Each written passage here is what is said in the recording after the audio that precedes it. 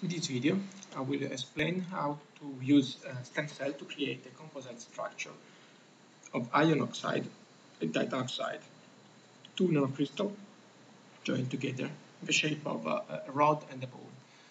First of all, we have to create the titanium oxide structure, and for this we use this instrument which creates the unit cells. You input the space group 61 in this case, the lattice parameter,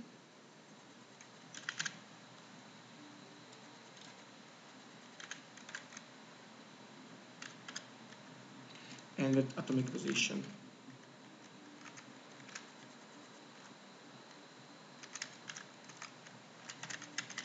In relative coordinates of the crystal, occupancy, and the biomolar factor. Oxygen,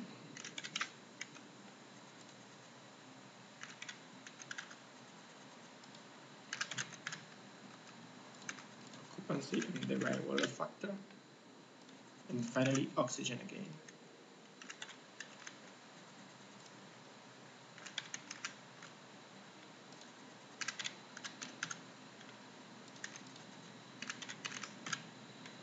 Create, okay. And this is how it looks like. This is the brookite titanium oxide, and by selecting Geo, you can see the geometry of the unit cell, which is in this case orthorhombic, and we can replicate the unit cell. We choose, for example, this kind of replica.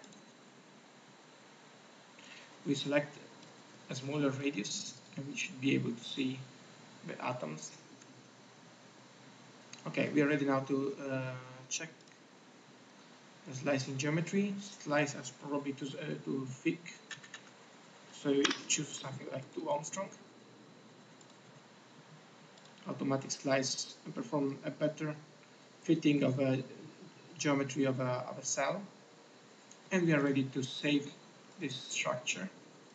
Use a special KRK format. We call this titanium oxide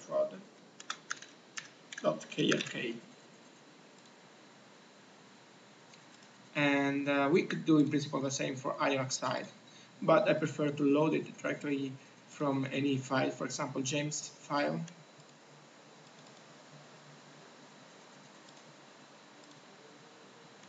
There we go, and we can once again replicate this file maybe 5 times in any direction. There we go. We select a whole cell and carve out of it a sphere. Just delete outside, and the radius is just set by this rectangle. We can choose different size of the atoms, and here we have the spherical iron oxide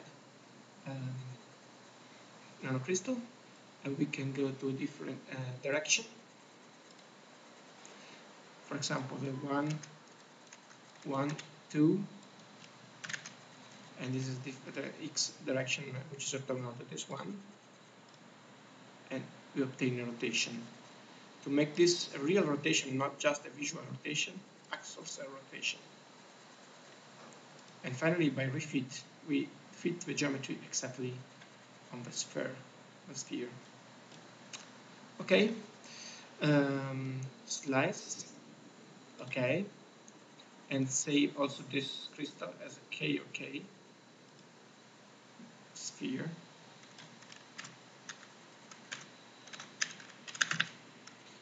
.krk. Ready now, we can add the titanium oxide crystal by this command. But before doing this, we have to select this corner of a cell where we will add the new crystal, something like this. It will be added in this corner here. add crystal.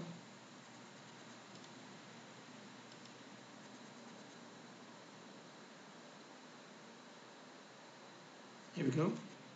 And in view the direction also. It's quite okay. Press it to go back to original view. And then refit to get the geometry. I suggest to use a slightly larger geometry with 80 here and 80 here.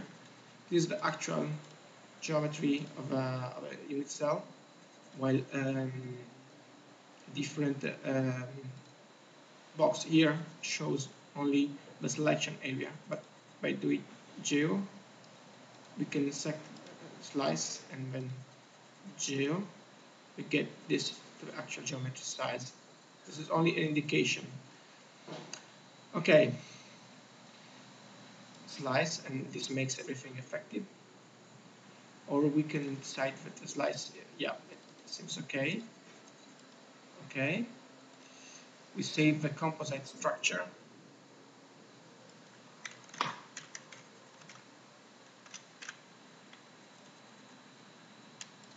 And we are ready now for the simulation. In this microscope condition, we press HRTEM, and this leads us to some reasonable imaging condition. Of course, you can change any parameter you want. And if you press HRTEM, you change the pixel size and the sampling for this condition. For example, we can change this, but nothing changes for this setting. And auto slice.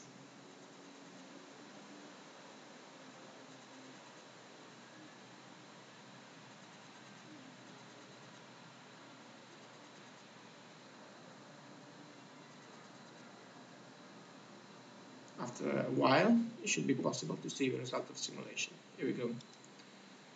We will zoom out, and this is a simulation. Actually, the x and y are the same, but if this were not the case, we can also resample in any direction. And also we can perform, for example, an image through focal imaging. And for example, loop defocus between 0 and say 501, step of 100. And TEM image loop, because just we are changing the imaging condition.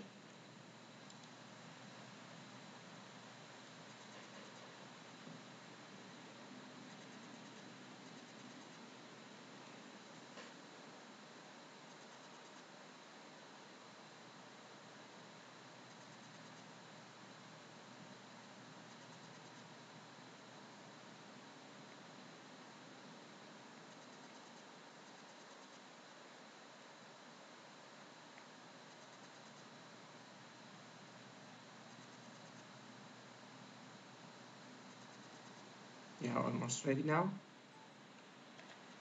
Okay, this is normal. So this image is performed 0 defocus, 100 Armstrong, 200, 300, 400, this is Scherzer, or less, 500. If you want to get more details about this image, for example, you press image details, and this tells you, for example, the spread of focus, wavelength, and astigmatism defocus of your image. And that's pretty much all you need to know for a beginner use of this program.